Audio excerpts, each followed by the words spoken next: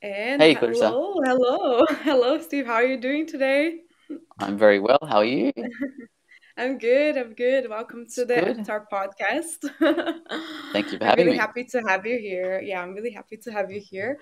And for those who doesn't know, let's do a little intro. Like Steve, he's basically the tech guy. He has his own company, and I wanna, other than me, I want you to introduce yourself and tell us a little bit about your background. You have background with music, with tech, like just share a little bit about your journey with us Yeah, today. sure. Well, the Hmm. company I work for is not my own, Okay. but I used to own companies. I used to have a Uh-huh. production recording studio business that I ran with a mate in Sydney.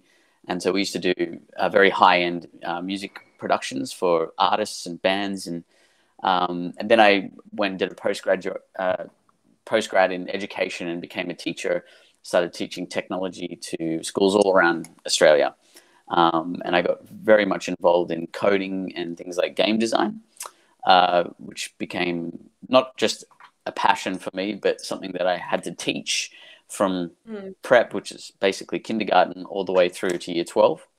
And Yeah. so it's a lot of fun because you're finding different Mhm. ways to engage students and try and get them excited about coding, which is, Yeah. coding can be fun, can also Yeah. be very tedious, as you probably know. Definitely. Yeah. I mean, So, Steve, I really, yeah. I love that you do have the background with technology, because hyperpad, we are a tool that we're trying to bring more into the educational side. So talking about the educational side and with coding and visual coding, could you share with us, we talked previously and you're really passionate about hyperpad, but could you share with us today like some of the things that you love about hyperpad and how you see it as an educational tool for us? Yeah. So a lot of the coding I did was kind of line based.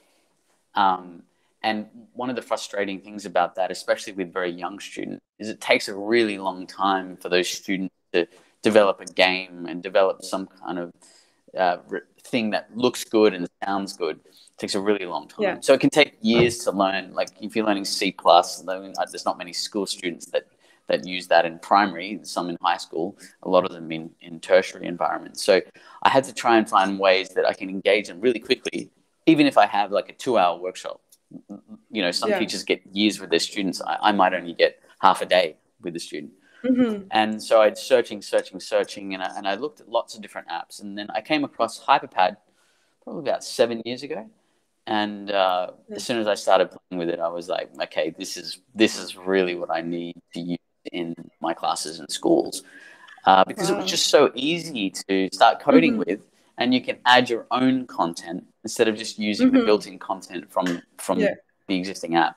And that's one of the Hmm. main issues I had with students is, sir, or, miss, what what do I can't add my own character, I can't add my own sound. I like coding, but I want to use my own characters and I want to do my own storyline. And that is Hmm. something that you can absolutely do with hyperpad, which is why I love the app. Yeah. Yeah, for sure. And I really like that, you are an artist, you do make your own music. So the fact that, art and like gaming design and coding coming together is just very harmonical, right? And like, I did you ever had a chance to like make your own sound for like, one of your games and create Yeah, like yeah. a gaming like a music game because I know there's a few music games on Hyperpad. So Yeah, I'm obsessed with sound and creating soundscapes and Mhm. compositions. I used to be in a professional band. We used to tour America and Australia, and I Wow. used lots of programs. The GarageBand is a very basic one that I use to teach, but I use like Logic Pro. And used to use lots of other ones, Pro Tools, and so it was amazing to have the functionality in HyperPad of being able to add your own soundtracks. So I could teach the students how to use GarageBand on the iPad and create a soundtrack or a soundscape very quickly, and then you can export that directly into HyperPad, which is Yeah. incredible. There's not many Yeah. apps on the iPad that I don't know if there's any other app that allows you to do that through Mhm. coding. And Yeah, so, for sure. yeah, all of that expertise I was able to use from my previous production company, Crash Symphony Studios. I was able to utilize some of those skills with the students and start creating your own sounds.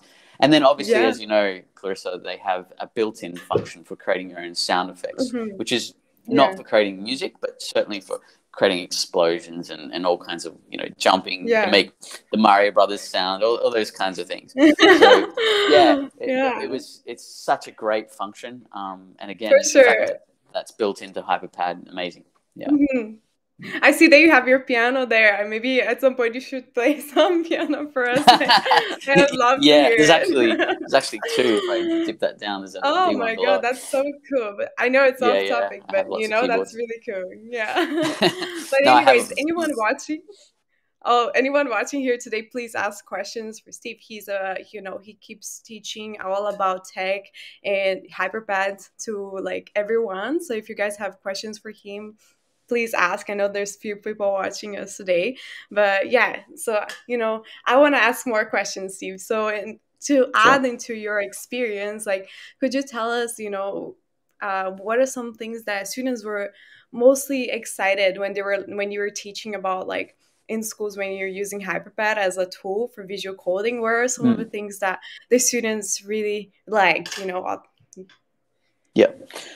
Yeah. So a lot of the apps that I had been using prior Yeah. to hyperpad, you kind of had to go with other people's storylines, or there were Hmm. very, very basic storylines that the student Hmm. couldn't really change and edit very much.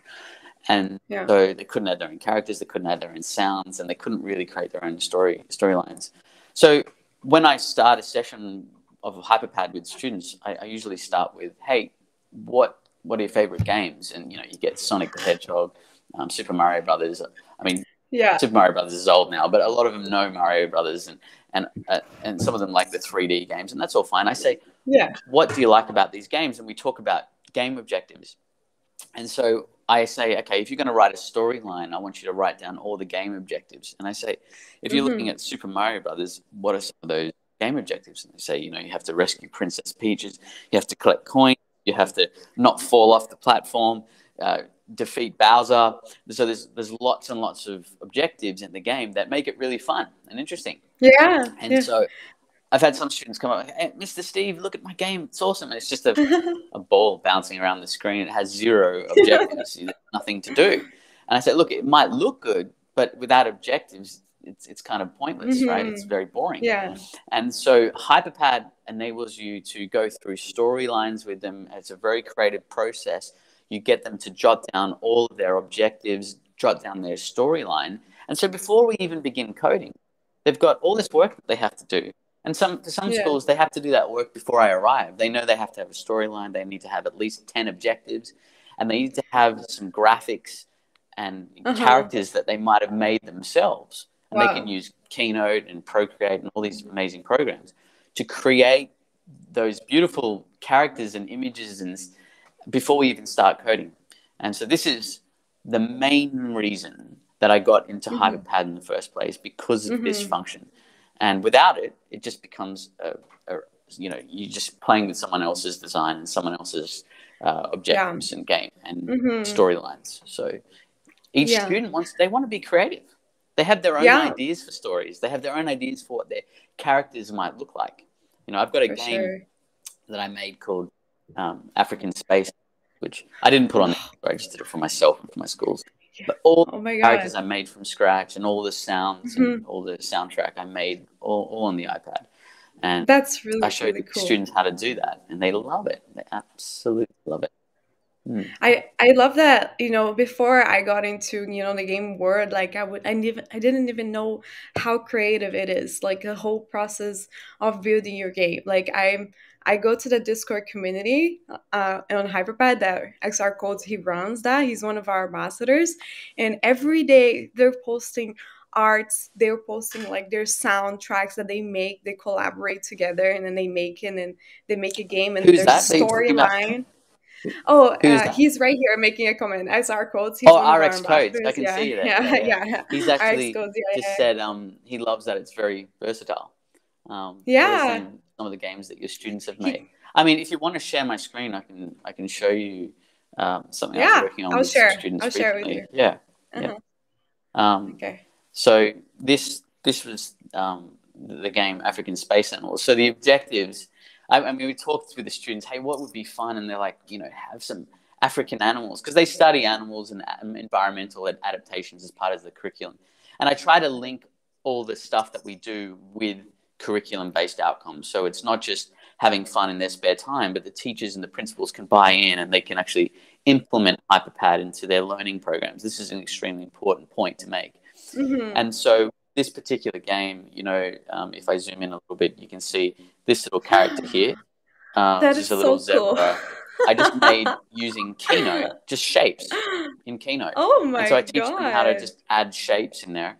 And then, like this is like a weird robot spider that I made.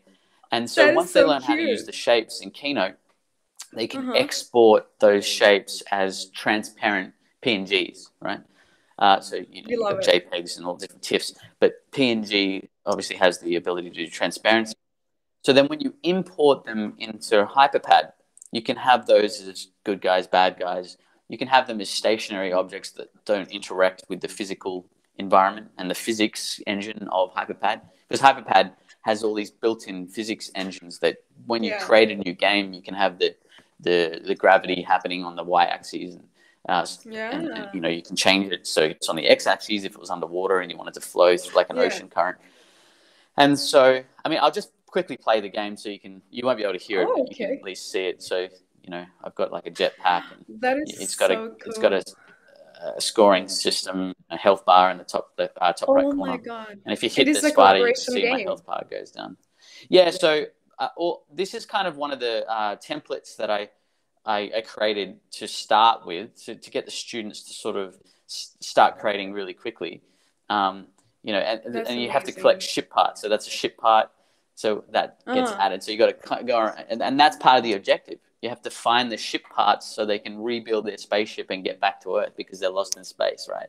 And the students are like, Wow. oh, they have to go and build their spaceship. And, they make up different worlds and they have ideas for different stages that you can create. And obviously, if you fall off, the level starts again, or they have a point system where it has to start again. So Wow. yeah, this was a, a fun. It's a fun game. It looks really fun, and it is fun. Uh-huh. But It there's is fun, yes. so many learning objectives. We get into this Mm-hmm. thing that we teach in computational. Uh, you know, when you're creating stuff, they have if-then else statements and if statements. So we might say, hey, if I touch the jump button, then the character jumps, and they have to write it out in pseudocode first. They have to write it out in English or whatever their language is, convert it to pseudocode language, and then even create flowcharts. Can you still see my screen? Um, Yeah. I might just That's quickly show really, really you cool. like a quick Uh-huh. example. So this was Okay. this is an example of objectives with Super Mario Brothers, right? And I, Okay. I talked through that with them. Can you see that? What's Yeah, that it's really screen? I put on cool. screen. Oh, you can see that. Okay. No, no, I Because can I see thought, it. Yeah, okay, yeah. my screen No here is hyper, locked. no It looks like iPad. yeah, cool. So for example, they make up their own pseudocode for their Uh-huh. objects. So in this case, M might be Mario, C might be coin, or in the Uh-huh. zebra might be Z. And Right. you create problems and then you solve the problems with the students. So in this particular Uh-huh. case, you have a basic if statement that says if Mario collides with coin or if M Uh-huh. collides with C, then what happens? And so they have to go, okay, well, if we have a coin count, then you have to add 1 or 2 to that coin count. And so that's a very, very simple Yeah. program. But if they Yeah. can't solve it on paper, then how are they going to program that into their game? And so this is Yeah. a really, really important thing to think about. And then the secondary students, the high school students, I get them to Right. convert their pseudocode into an easy to visualize flowchart. So in this particular Okay. case, you've got if M collides with C and it's true, it goes to the right, and that's count point going up. If it goes to the left, it's false. Nothing happens to the coin count. Yeah, Ooh, cool. yeah. That's so cool. Just Such kind a of makes great sense. way Very to basic, learn but math. Such a great yeah. way. Yeah. And you can do it with anything. So I get them to do it if Yeah. milk, if milk is less than 10%, we need to go to the shops and get more milk so we can have cereal, right? Some people don't Oh use my milk with God, their that's cereal, so but I do. interactive. Oh Yeah. yeah, same, You same. can do it with petrol. You can do it with any problem. And Uh-huh. that's part, and coding is all problem solving. And then Yes. being able to use hyperpad is that it's not just creating problems, solving problems, but you can create Hmm. objectives for the game, and then you can create amazing graphics and sound, which makes the game come alive and gives the students an incredible immersive experience that they can still Wow. learn to problem solve and code, but they get to see the game and interact with the game. It's one of the best Wow. workshops I run. They love it. Yeah. Yeah, I mean, if I would be in your workshop, I would be like having a really fun time. Definitely. Yeah, I hope Wow, so. that's Hopefully, you're having fun amazing. now. No, yeah, no, it's great to see, like, just the experience that you have and then sharing that with us today, just because a lot of teachers, they feel very like scared to like have this tool, because they don't want to, they think it's too hard. They think it's hard to teach their kids because it's a tool that like they're not aware of, right? But it's actually really interactive, like, Mm. so Funny yeah, that you what should would say be that because yeah. yeah. Well, No, one of like the I would just be biggest like sorry, interrupting you. one of the biggest Keep issues with saying it. teachers is the fear Uh-huh. factor because their students seem to know more about technology than they do, right? So Yeah. they think, oh, in most cases, for most teachers, they think their students know more about technology than they do. So they're Yeah. worried to learn the tool. Hyperpad is a great teaching tool, but Mm-hmm. they're fearful of it because they think they're going to be embarrassed by it. But Yeah. when I go into schools and institutions, I say to them, you don't need to be fearful of this tool. You need to learn enough that you can show the tool to the students, and you're going to have guide sheets and things like that that Uh-huh. come with it in the background. And the students will go off and learn it themselves if they like it enough. They'll spend a lot of Yeah. time learning the tool and Mm-hmm. refining that tool so they can come up with their own games and their own solutions to problems. And they don't need to hold the teacher's hands. I mean, this is Yeah. ridiculous. The teacher shouldn't have to spoon feed them every single bit of Yeah. information. This is a problem I have with classic institutions, is that they spoon Mm-hmm. feed them everything. But the students are creative, and they should be Yeah. able to try and solve problems on their own with help and guidance, but certainly Definitely. to try and do it on their own. And by doing Mm-hmm. that, they can use their creative, you know, juices and their creative processes to come up with amazing things that you and I wouldn't even think about. Yeah. And this is why I love Definitely. hyperpad, because it enables them Yeah. to do that. Enables the I teachers to have an extra tool. Yeah. Definitely. I have a bit of experience teaching. I don't have like a, education background with that, but I did had a chance to run like an in-person hyperpad workshop last year. And like the same thing, I personally ran the workshop, but I didn't know everything about hyperpad. I just start like working for hyperpad recently. I don't Mm. come from a software or coding background. So I was still able to do the workshop, but then I did a You don't challenge need for to, them. I'm right? like, Mm. yeah, right? Like Mm. I was like, Mm. here is a challenge, you guys build your games. And then seeing what they made, it was amazing. They were like super intimidated by it. They were like, oh my God, Clarissa, I don't know how to do that. And then sometimes they ask me questions and I'm like, figure it out. This is the manual. But Yeah. yeah. Yeah, and Seeing what again, when I'm what in they come up, classes, I it's see the amazing. teachers struggle, and I say, "Well, little Hmm. Jimmy, he knows how to do it. Well, little Michelle, she already knows how to do that. Why don't you go and speak to her, get her to show you?" And they teach each other, and that's a beautiful thing. Hmm. When you give them the tool, you show them an outline, maybe some basic workflows, like I just go through some if then else statements, and then show them how to connect that to hyperpad. Because if I Hmm. go back into the game and I click on any of those functions, every single function can be extracted and connected to the game objectives and those basic Yeah. if then statements and flow charts and things. Every single thing. And so Yeah. when you show them one or two or three, they start to come up with their own very, very quickly. And the teacher doesn't need to know every single function of hyperpad, because hyperpad Hmm. has a lot of functionality, more Yeah. than what most schools will ever need. I mean, Hmm. what school's going to need, quadratic equations when they're doing their physics? Maybe they do, and maybe I've used it before, but it's something that like a grade 3 student's probably not going to need to know. But it's there if they Yeah. need it. but all the basic functions of creating a game are Hmm. there ready for them at their disposal. Hmm. And Yes. there's not, look, all the other coding apps that I pretty much use on not just the iPad, but PCs and Mac, you have to know how to code, Swift or C plus or C plus plus. There's lots of programs, Python, and they're great. I'm not saying don't learn those languages. They're great languages to learn, Yeah. but you don't need to start being creative and coming up with a game, especially like a platform Hmm. 2D game in hyperpad very, very quickly. We're talking within hours, not within Yeah. months, within Yeah. hours. Yeah. And what would be some or an advice that you would give to someone that other than teachers, like someone that is just starting, someone that doesn't have a lot of software background, or maybe Mm. kids, or like someone that it's is not tech. Like, what advice would you say, like, to get into the game development world? Like, Well, I have to say that, even though I run a studio, a production company, it, I was really good at sound engineering, but I had no idea about coding. I didn't even like mhm, maths that much. I didn't really feel like school maths was relevant to what I wanted to do, right? Everything's relevant, really, but mhm, back when I was in school, I didn't really care about maths. I cared much more about music and as in advanced computers and advanced yeah, music, because that's all I thought I needed to know. But mhm, then I come into the world of teaching technology, and I'm given this big role of being head of professional learning. It's kind of my job to learn, and it's very daunting when you don't think you know anything. But then mhm, you realize how easy it is once you start to dabble with hyperpad and you start to create and put things together. You realize, number one, you don't need to be a maths genius.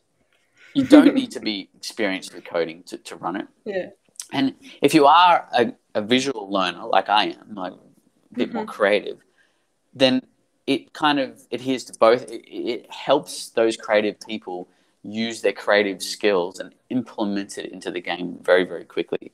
So I think most of the people on this channel have probably already seen hyperpad. I don't need to show them how easy it is to create special effects and sound. So I'm happy to do that in another stream. But yeah, if mhm, if you are creative, you can start getting all those characters. You might have been working on a comic book or some visual arts programs. You can put them as backgrounds. You can put them as main characters. You might have made mhm, an animal. Great. You can extract that, put it into the game, make it into a character, and then start shaping your game around that character very, very quickly. And in my mhm. opinion, and I'm not like a genius, but I can see how easy this is, even for my young students. I've done this with year ones, right? So this is Wow. not just for high school or Yeah, teachers. I've done this with year one all the way through to year 12. And I've actually even done it with tertiary institutions as well. And I just that's change amazing. my objectives with them so, to not make it too Uh-huh. advanced. So I'm not going to talk about Right. quadratic equations with a grade one, right? It's too advanced.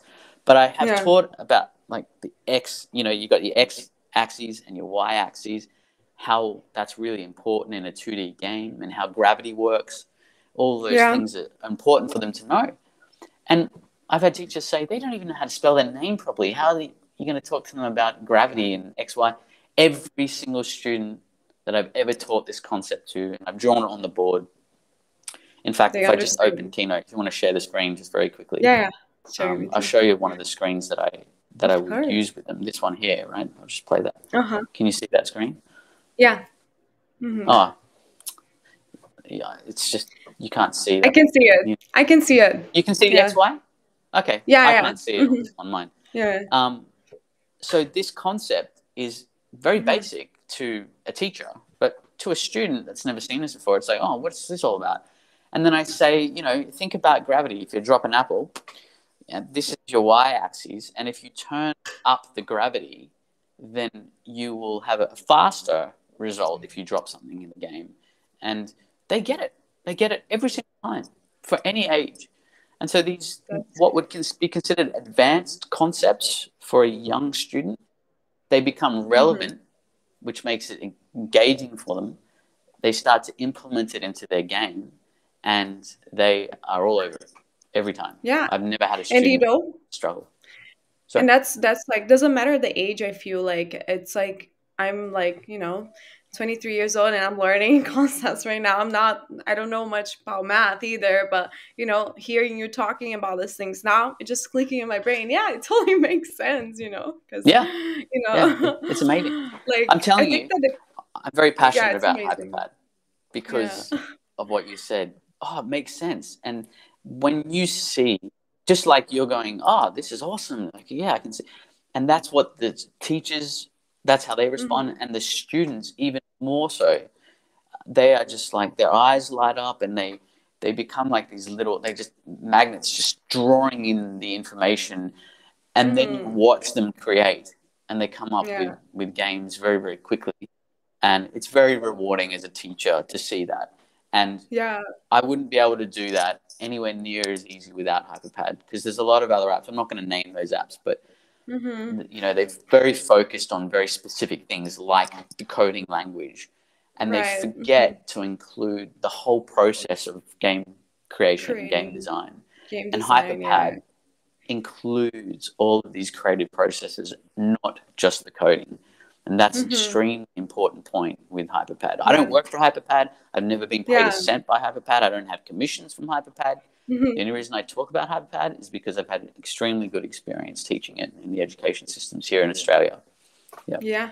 Thanks, Steve, for sharing all these amazing things. I wanted to go back to the literacy part of the game design. It's like literally the Mm. fact that the most successful games are the ones that do have a storyline, as you said, right? Like the Mario Mm. catching the princess, things like that. And it's amazing to see how the education side can be brought to the next level with tools like that, tools like hyperpad.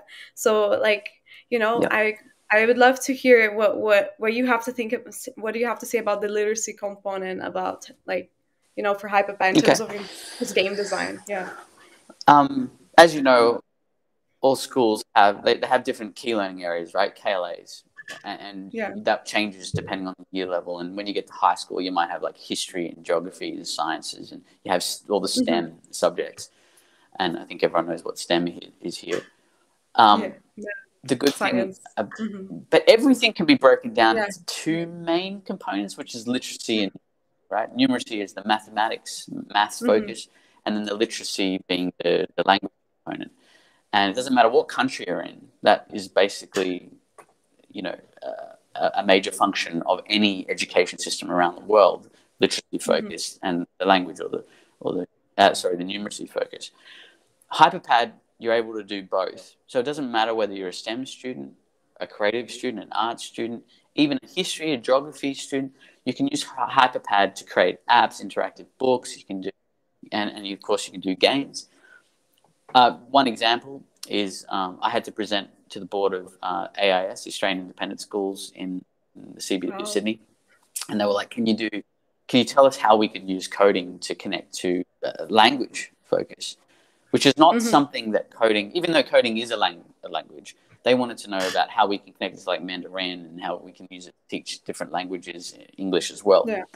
So I Hmm. said, well, here's an idea off the cusp.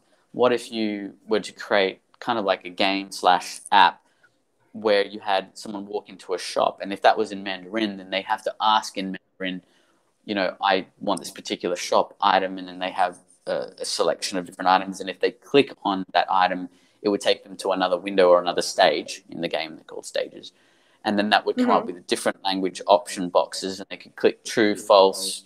They could kind of figure out what that item is by clicking on the different options, which would connect through very basic coding, different stage Yeah. windows. And so we were able to do like a multiple choice adventure just using Mandarin and using basic, kind of like choose your own adventure. Do you remember those books? I don't know if you saw those books when you were a child. I had choose your own adventure. And if you say yes, Ooh. then go to page 56. If no, go to Oh. page 27 or whatever it was. I don't know if you ever read those books, I but it mean, was we called didn't Choose Your have Own that, Adventure. but that You're too sounds really young. fun. Or maybe it was I just in thought Brazil they was didn't have like, those. yeah, in Brazil. Yeah, yeah. Yeah. But we had them here in Australia when I was a child, and That that's what sounds we did fun. with the game. And so, I mean, you got to think a little bit outside of the box when it comes to Hmm. teaching coding, and it shouldn't just Yeah. be a STEM focus all the time. Because look, Yeah. I'm not against science, technology, engineering, maths. I'm not against. I love those things, but Yes, we do. everyone has an element of creativity, and we should be Hmm. utilizing that creativity in the programs that we teach. Hmm.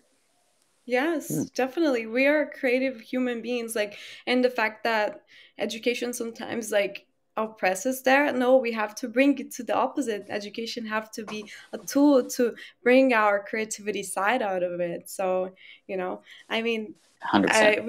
we're coming to the conclusion of the podcast, but I wanted to, before we end, see if could you give me like how would you describe hyperpad in 3 words? I know I didn't ask you this before, but if you had 3 words to describe like experience with hyperpad, what would it Creative, be? creative, engaging, Okay. and I know this is 2 words, but 3 words actually. Great learning outcomes. Okay, there's my three Oh, words. Great learning great, outcomes. great Yeah, learning and that's really outcomes. important Okay. for any school, any teacher, any student. Great learning Yeah. outcomes. It's really, So really important. Yeah.